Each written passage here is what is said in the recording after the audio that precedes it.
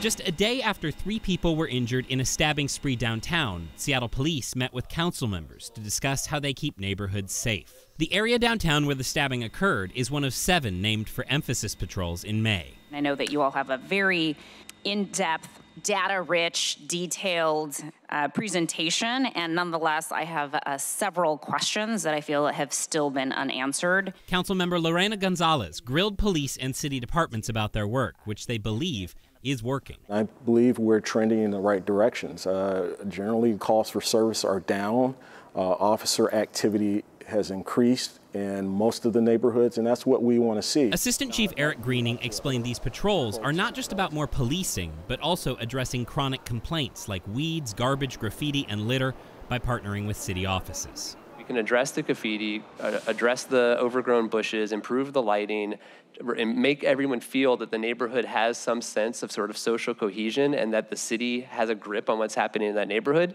Research has shown that it leads to increased feelings of safety and decreased low-level crime. The department says year-to-date, crime is down citywide 11%. It really showed us that this model can be effective and is effective when we're, breaking down the silos of government. And though council members had many questions about what qualifies as a good return on investment, we're going to continue to get questions about why are we doing this while we are also not feeling a difference in our communities and in our neighborhoods as a result of these investments. Police say the emphasis patrols will continue for now, though they say no plan can prevent every crime like the stabbings yesterday.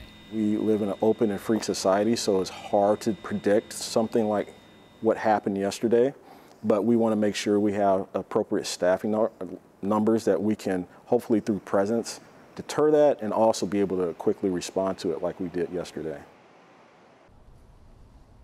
And in addition to those 7 emphasis areas, SPD is also working on several summer areas as well. That's Alki, Golden Gardens, and Capitol Hill. They expect to hear more from those communities in the coming weeks about whether they're noticing a difference. Live in Seattle, Michael Crow, King 5 News.